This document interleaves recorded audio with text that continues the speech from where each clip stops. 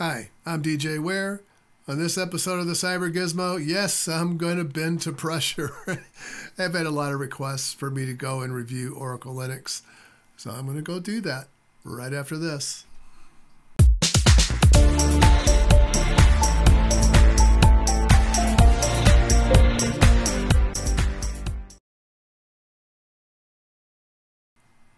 Okay, so let me get myself on the screen here. So what we're going to do, of course, is take a look at Oracle Linux today and examine some of the options and some of the features that you can install with this. So the first place obviously you can go to the download here page, but this is a RHEL compatible alternative to CentOS. And this wasn't here originally, so they've added this recently. And as I recall, originally, Oracle drew their libraries from CentOS initially. And I believe they have now closed that up, and it is all self-contained. So Oracle provides all of the libraries that you may want or need. They also offer a number of different options that you can use for support.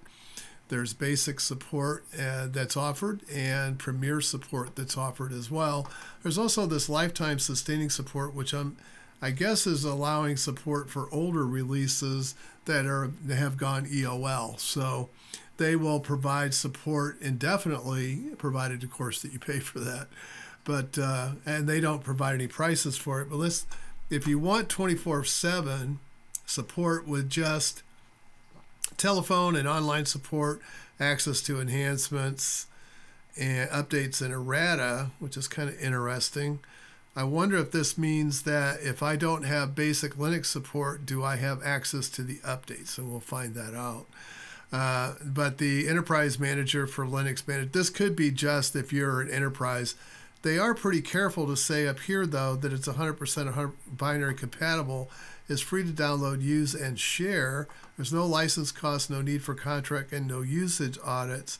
But for business critical infrastructure, consider the support. So I think this is applying to only for if you're a corporate customer and you have business critical functions. And correct me if I'm wrong. So the support contracts looks like you can do 1 or 3 years. 3 years is $3,500. And 1 year would be $1,200 a year for that. So that's basic support. Now Premier gains you zero downtime patching with K-Splice. That's Red Hat's version of updating the kernel without downtime. So yeah, it's similar to Ubuntu's system that they have that does similar types of things.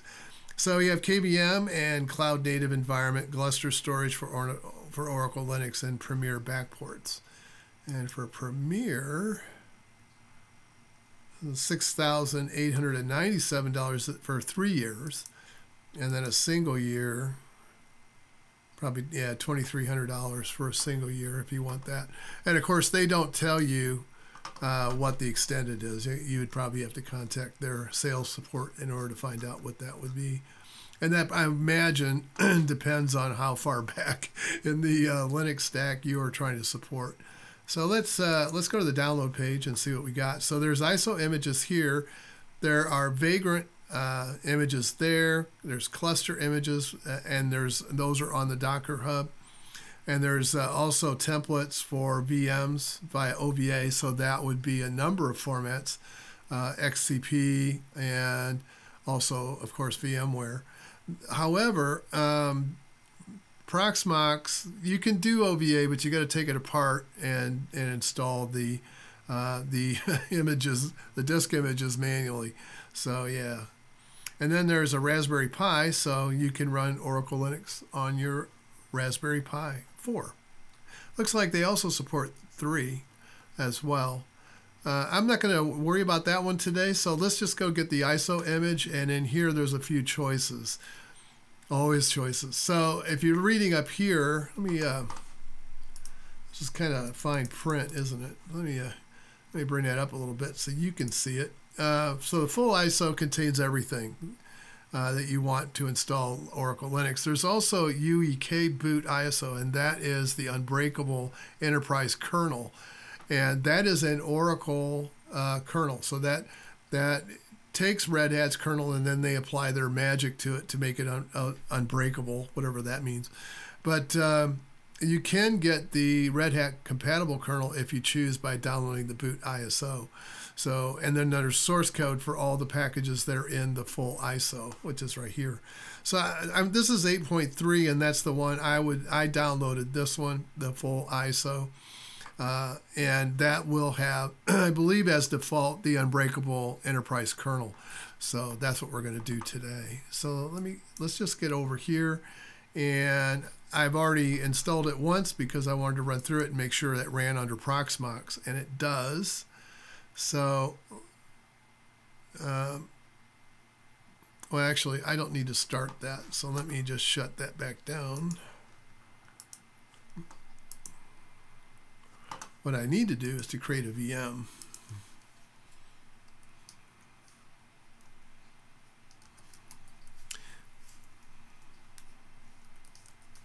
There we go.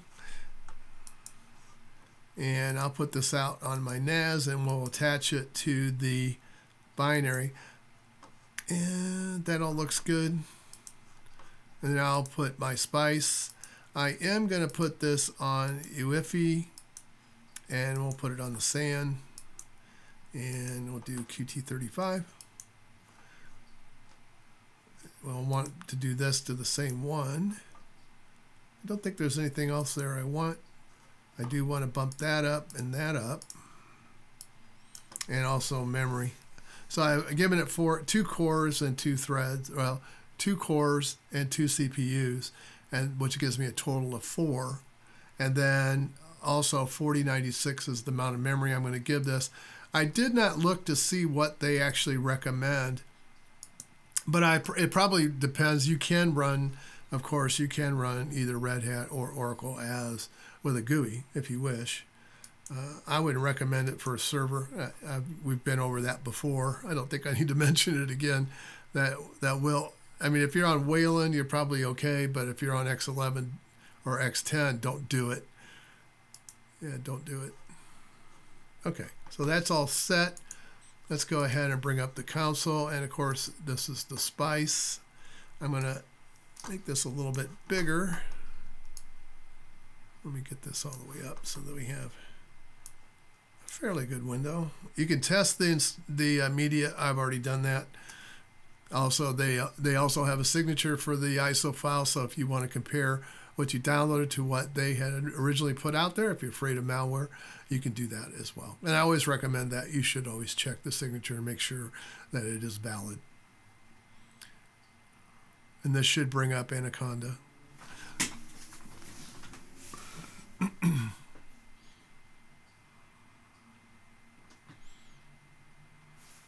This will take a little bit. Their version of Anaconda, I'm going to have to do this again.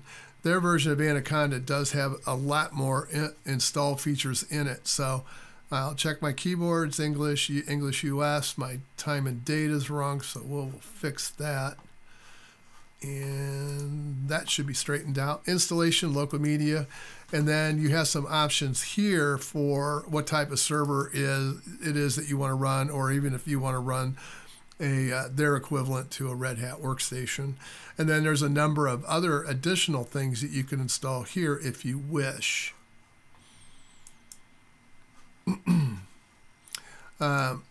This creates an LVM partition that installs an XFS file system on top of it.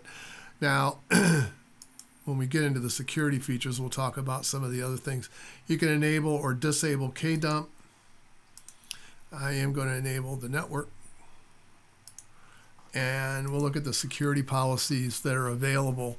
So this is kind of nice. They have criminal justice information services. So they obviously, that would be FBI, of course, but they obviously have a number of certifications already for Oracle Linux. So apparently the government may be using this already, but there's like the NIST 800, There's also Australian Cyber Security Center. There's HIPAA. The protection profile, this would be for general purpose government usually, profiles that it'd have to adhere to the CNSSI, and there are ramifications for those. Those are typically governmental offices that don't operate in a classified environment. PCI DSS, of course, is for credit card.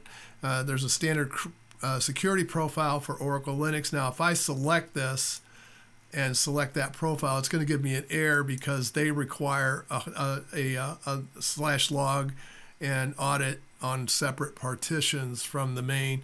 I think they also probably will flag me later for not having home and on its own partition and also temp. So I'm going to go ahead and turn this off.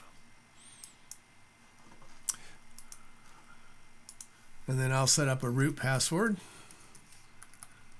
with a semi-secure password, even though I don't usually like to put root with a password, and I'll probably disable root later. If I were to put this into production, it definitely would be disabled. The password would definitely be disabled. Okay.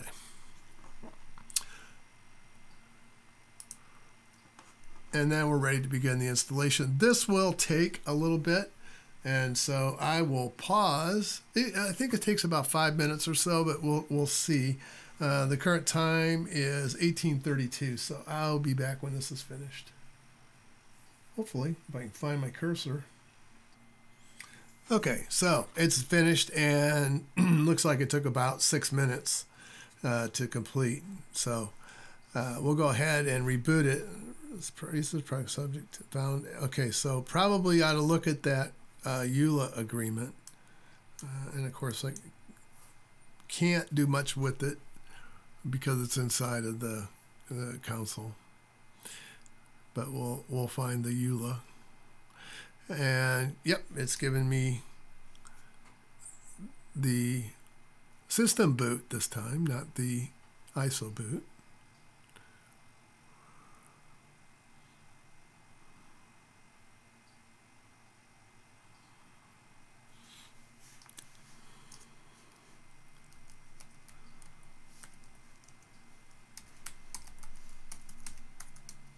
Okay, and let's just make sure that I can sudo, and I can.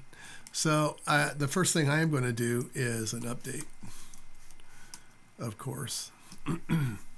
And I will be back because I know there's at least 100 packages it's got to install. So 51 packages, but it translates to 51 or 102 items or 106 items that has to be installed. So yeah, there it goes. I'll be back. Okay, that's all done. So I'm going to go ahead and reboot. And I'll take you with me. Just so you get some idea of, the first boot is always going to take a little bit longer because it has to set up the, I assume it would have to set up, if it was using any additional temporary files, it would have to set all that stuff up. So it's taking a while to come back down, I'll tell you that.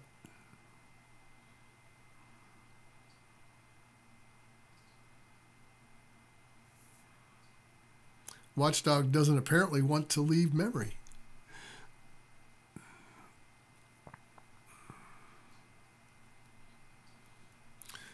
I'll be back.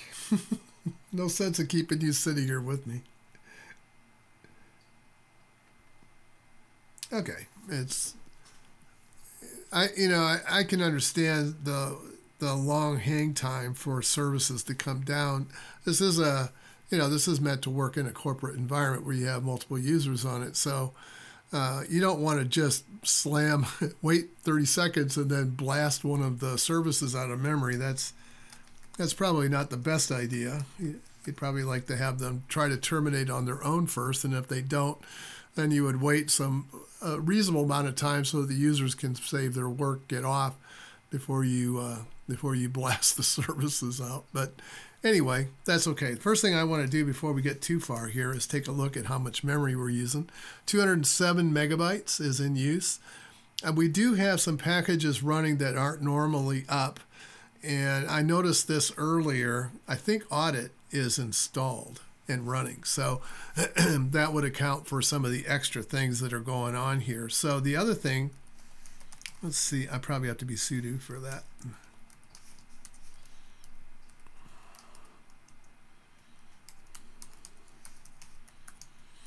So yeah, SE Linux is definitely enabled, and the policy is targeted. It is enforcing, and so that is definitely running as well. Let's see what other services might be up here. Well, I don't want to do it that way. We'll do it this way. I see cups running. Let's see if SSH is running. Yep, SSH is up. So yeah, so it has a number of things that are running, which would explain the differences between some of the other server-based systems that I've looked at recently. And so you might wonder, oh, 40 megabyte more. But yeah, there's more stuff running. So if you brought up those services on those other systems, you'd probably be pretty close at that. Let's take a look at the kernel.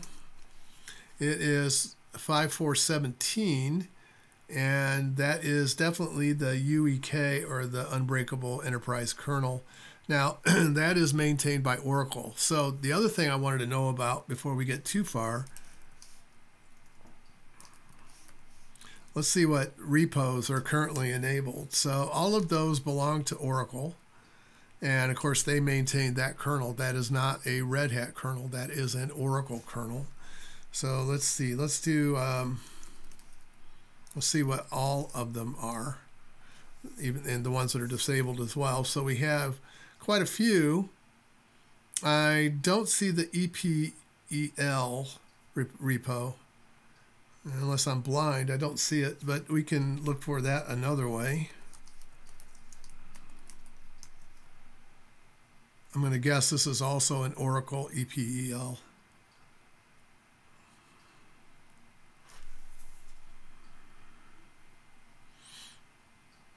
Yep, it is. So we'll go ahead and install that.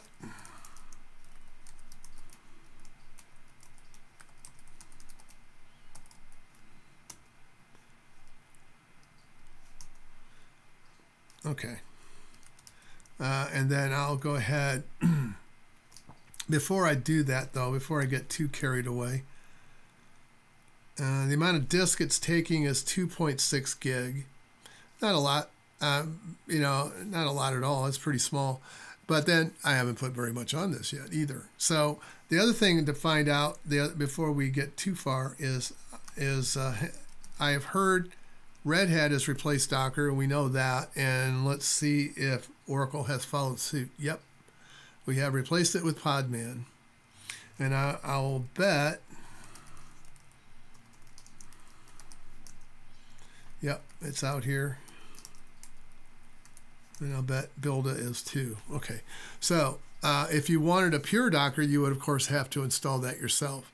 But you know, the direction that Red Hat is taking, and Oracle is following along with it, is to move to Builda and Podman for their container management system. It is a fully OCI compliant, and I believe Kubernetes has already certified it. And Docker, I don't think will be certified next time around, is what I've heard. But maybe it's just that it isn't preferred. But I'm not sure what's happened there, but you know, you can read the forums to find out what's going on with that.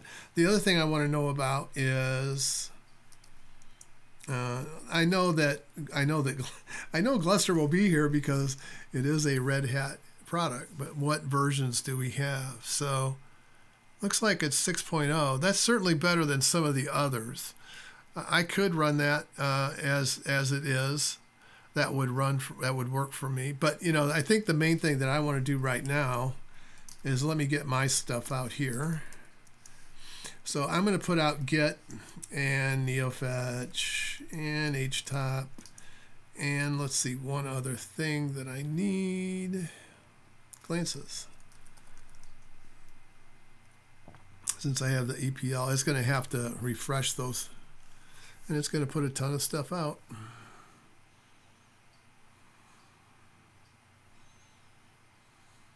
Not too bad.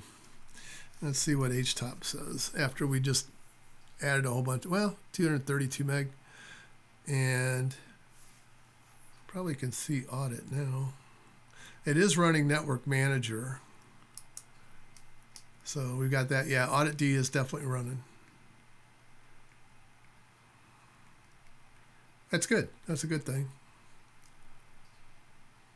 Not too much else though. So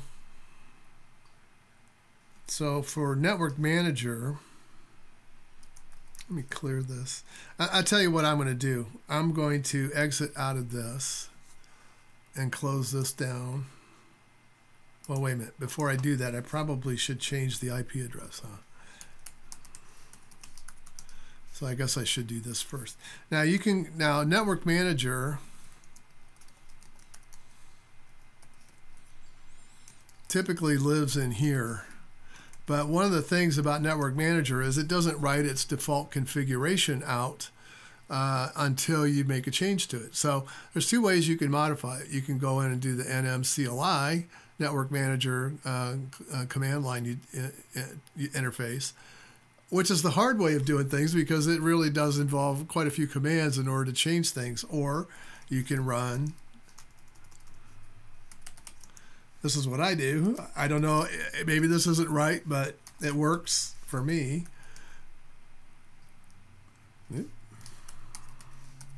Thought that took a little while. There we go. So I can then edit a connection. It's a nice curses based, and I should say end curses. But yeah, it's a nice curses based thing. Although I never heard anybody describe curses as being nice. But okay, so I want a manual, and I want to show it. I'm going to add an address, and this is a full CDRL, and we'll put it down here, and I'll get my gateway in, and I'll add my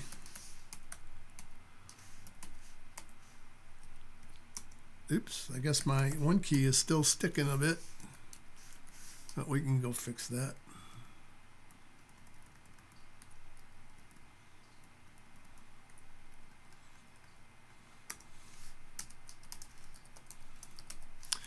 Okay.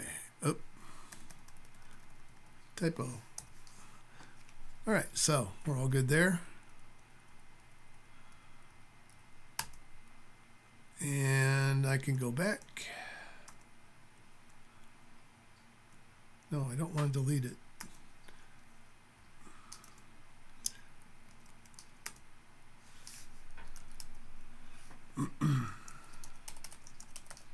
I'll just make sure I didn't miss another one somewhere. So I'll leave the console up before we use going. I'm going to use SSH, so I have some options to copy and paste if I want to. Yeah, we're waiting on this again, so I'm going to pause this until Watchdog decides to give up the ghost. Okay, so let me bring this back up.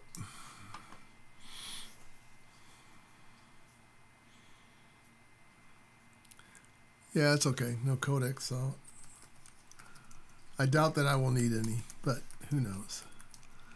All right, let me make sure that my IP looks good. Routes look good, and let's make sure it's working. Yep. Okay, so I'll go ahead and sign off. And I'm going to go ahead and get rid of this. And then I will bring up, oops, such a creature of habit we are. All right. So it figured out that I was home. I wonder if it actually put the host entry in. I doubt it. Nope.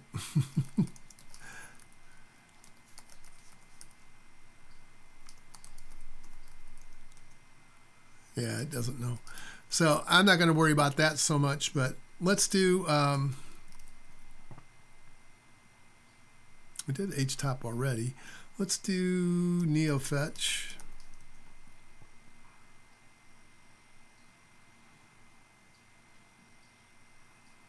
Okay. And then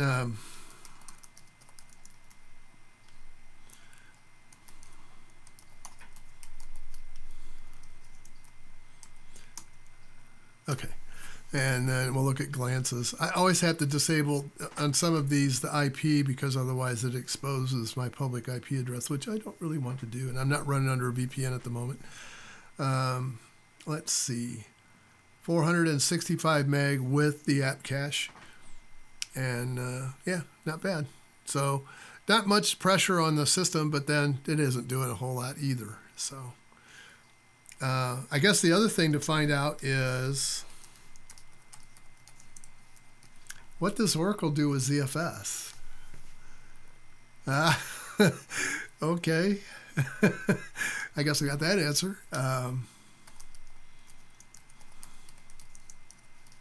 Let's capitalize it just to make sure. Nope.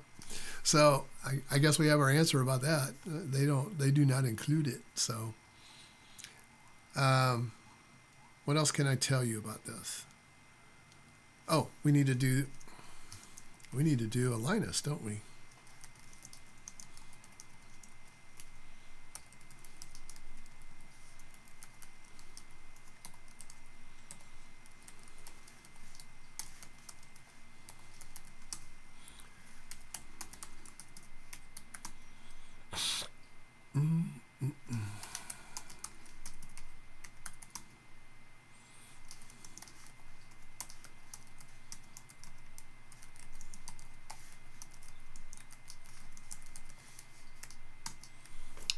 I'm going to guess it's probably not going to be great because most servers don't harden, and this isn't a hardened kernel, so it's an unbreakable one. I still don't know what that means. Give me enough time, I can break it. I'm sure of that. I'm sure I could cause a panic somewhere along the way. Quite a few red things going by. So 62 is the overall. And let's see. I need a malware scanner. Sys control profiles need to be tweaked. Enable sysstack banner. Harden the SSH parameters. Yeah. And then always these. Disable FireWire and USB. Always a good idea. And it wants home and temp and bar on a separate partition. PAM, typical, nothing really, and then also the issues. I think I saw issues. UMask and issues. Reboot of the system is likely. Now, I just did that, so I wonder what. I've seen this before on RHEL-based systems. I just don't remember what I did to fix it. I'll have to eventually. That one's easy. That's just build a firewall. So.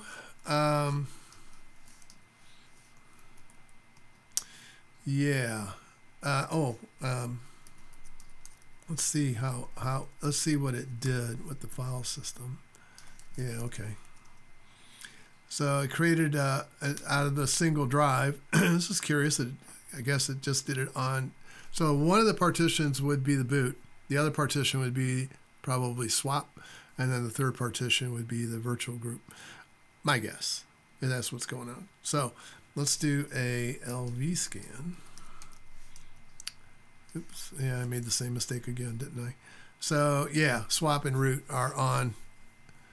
Well, they're on their own actually. Okay, so after all of that messing around, I managed to take the file system up to the 2.6 gig. So it's still got quite a bit of space left on it, and I don't think there'll be any problem filling that up.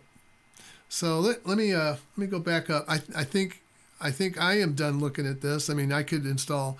It has of course Copilot and all the other things that Red Hat normally has, and also CentOS. The only thing I guess. Yeah. So what do I think of Oracle Linux? The thing that's always bothered me about Oracle Linux is that they have their own kernel. They maintain their own repos now, and they could very easily, I mean, if you're going from one large company to another, what makes you think that this isn't going to happen again? I guess is my big concern, is that they control the kernel, they control their repos. They could easily convert this over to start charging support, just like Red Hat did. So, and make it a requirement. And it looks like it's fairly pricey. Not quite as pricey as Red Hat, though. Red Hat is a lot more money than that per year for the Enterprise Linux version. So